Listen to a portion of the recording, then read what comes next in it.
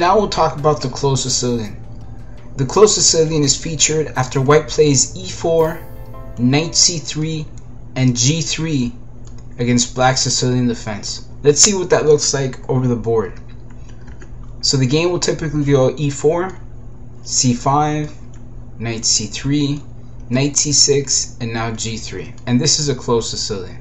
So in the past decades, this opening was popular with players like Smyslov, Spassky, and even today it has plenty of admirers and at all levels, from beginners to grandmasters. So by playing knight to c3 before opening the diagonal for the bishop, white is basically anticipating the liberating d5. The most common response is obviously knight to c6, after which white will play g3 with the idea of developing the bishop to g2 and preventing any action along the d5 square. Another very good plan for black would be, instead of developing with knight to c6, but playing e6. And this idea is basically to prepare the d5 push, and it's good for players who don't mind static weaknesses like their pawn structure and are okay with isolated pawns in a middle game. So something that should be stated about this opening is that when white plays g3 and bishop g2, he's really trying to play a closed system where he has greater control over the center so that he could practically play on the flanks. This is why white doesn't play neither in the center, he's kind of passive in the center, and on the queen side. And he typically plays with pawn advances or pawn pushes on the flanks, or more precisely on the king's flank. It should be recalled or noted by beginner players that to be able to attack, you have to have good control of the center. And sometimes the position, sometimes that can mean that you have a robust or a solid pawn structure in the center, or quite possibly the center's closed, which is why you're playing in the flanks.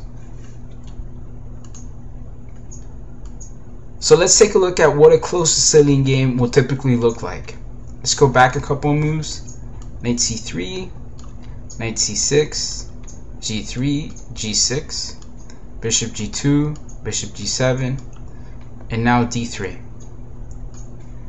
Black will typically respond with d6.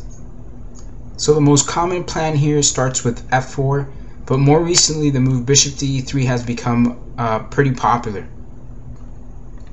So the plan here with queen d2, bishop h6, h4, h5 is actually pretty dangerous to encounter, especially if black reacts mechanically. However, white needs to kind of be careful as to how he plays that sequence of moves, because there are a couple of traps in which he could fall victim to.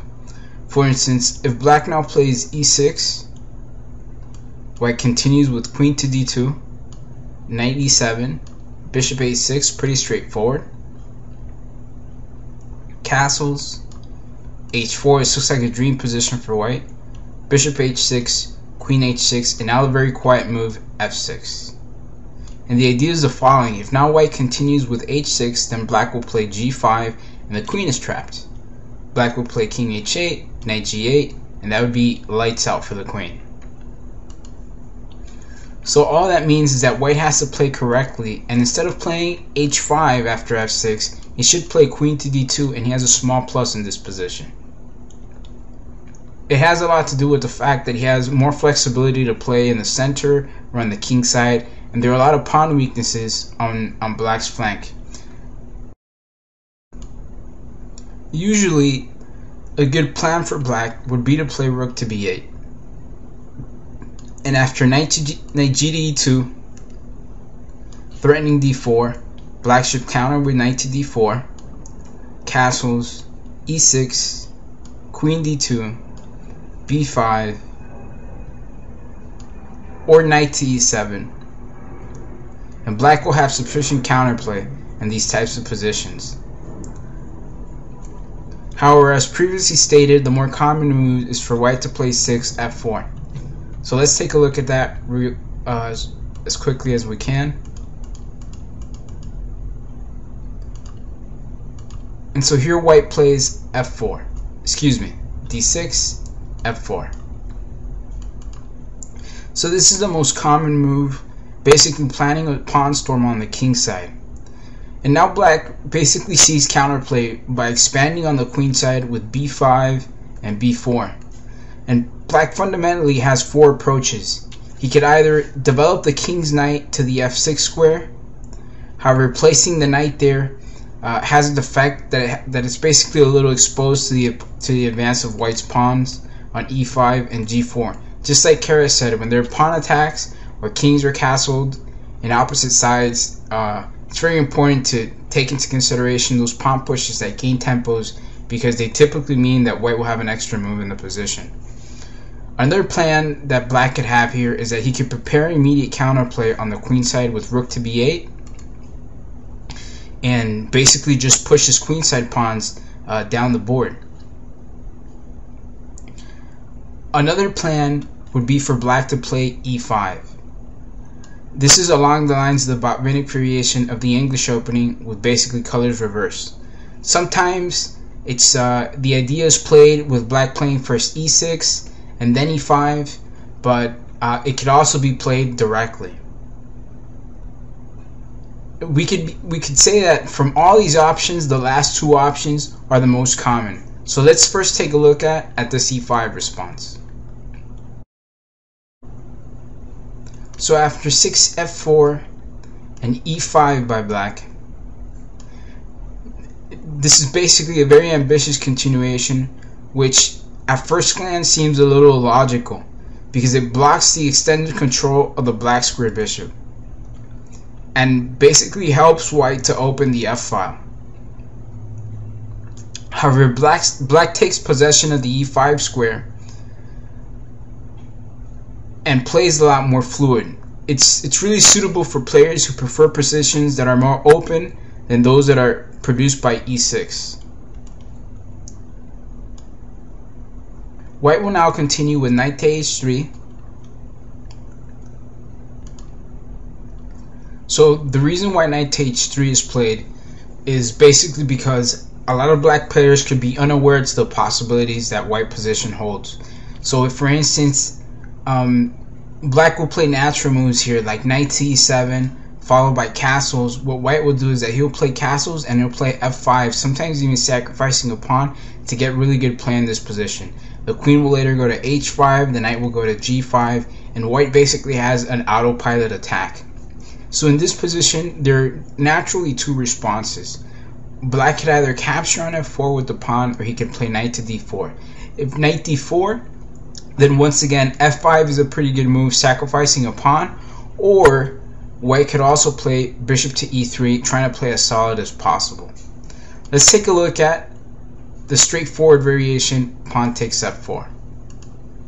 So here, after black recaptures on f4, there's really not an option to capture with the pawn, because after bishop takes h3, bishop h3, black will play queen h4, and he's up a piece. So going back, in this position there's only two options, either capturing with the bishop or with the knight. But the knight seems more natural because you have greater control of the d5 square. And here it looks like both sides have made an equal exchange. White now has greater control of the white squares in the position, along with the knights and the bishops. And black has greater control of these dark squares in the center. Excuse me. And so both sides have something to play on in this position. We could basically say that this position is dynamically equal. So with that said, now let's look at the other line where black chooses to play e6. So moving back a couple of moves, after f4 and now e6. So this is a very common variation, as the idea is to have greater control over the f5 square. Additionally, the knight is going to be developed to e7, where it leaves black with the option, the flexibility of one, being able to play f5 himself, and also to transfer his knight to the c6 square, where it will have greater control of d4. So typically here, white always tries to play with g4 and basically launch a kingside attack with his pawns, and this is why it's so important for black to have these resources available. Now, a very common line that's been played here is knight to f3, knight e7, castles, bishop e3, and now knight to d4. And in this position, there's a gambit where white plays e5. It's pretty interesting and pretty remarkable. So in this position, after the e5 push, it should be said that it's not the only way of playing the position, but if black accepts the gambit, white will have plenty of compensation for the pawn. And okay, this is not necessarily the antidote versus the Sicilian, but it leads to good play for white, and it's a satisfactory response. If white were to capture on f3, white recaptures, and now pawn takes. What have we gained here? We have two open lines or diagonals for our bishops, which are exerting extreme pressure on the queen side. White has gained the e4 square for the knight. He's weakened the c5, d6, and e5 squares for black, and he also will have two open files for his rooks. So he has plenty of activity for a pawn. Alternatively, there's another variation that white could play here, as previously stated,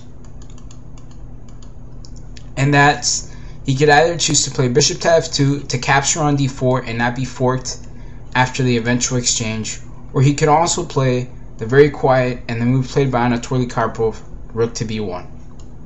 So once again, these type of positions are not the type of positions where you have to memorize tons of theory, but you just have to be familiar and acquainted with the kind of strategical subtleties of the position. Because it's so strategically complex, the positions are typically more favorable for players that are stronger, as opposed to the one that knows the variations greater or in greater depth thanks to their memory. So with that said, let's look at a model game played in the Closed Sicilian. Going back a couple of moves, and the game that I'm going to show you is a game played by Boris Spassky, an expert in the Closed Sicilian, versus F.M. Geller, a theoretical, basically super genius that was an incredibly strong Soviet player back in the day.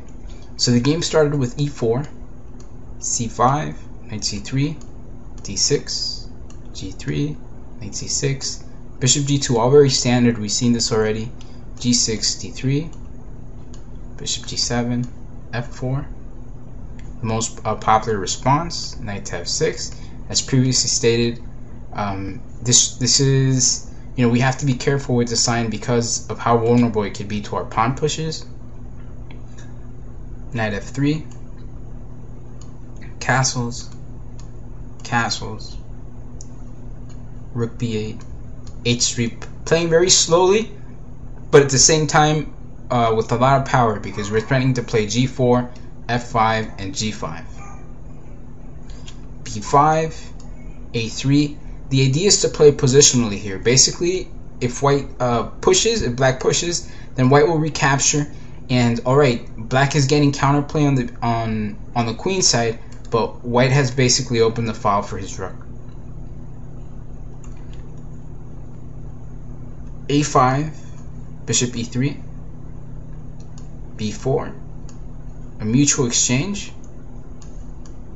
knight e2, bishop e7. Notice how white's pieces are now coming towards the king side. b3,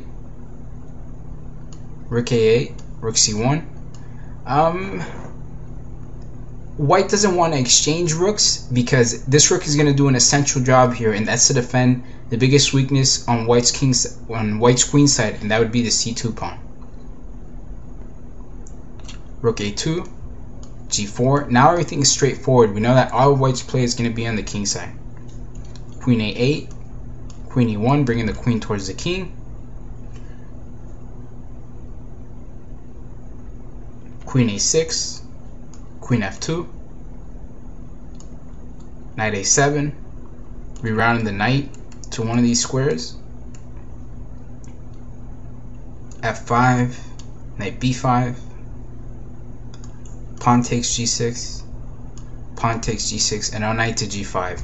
Things are getting interesting here. White will play queen to h4 at one point and will have threats of rook takes f6.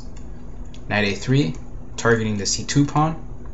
Queen h4, just in time. Rook c8, rook takes f6. What a brilliant sacrifice. Obviously played by one of the better attacking players in the history of chess. Pawn takes f6, queen h7 check, king f8. Now can you see the best move here? Knight takes f7. Rook takes c2. Bishop h6. Rook c1, knight c1. King f7, queen g7 check. King e8. g5. f5. Queen g6 check. King d7. Queen f7 check. King c6, and after pawn takes f5, black resigns.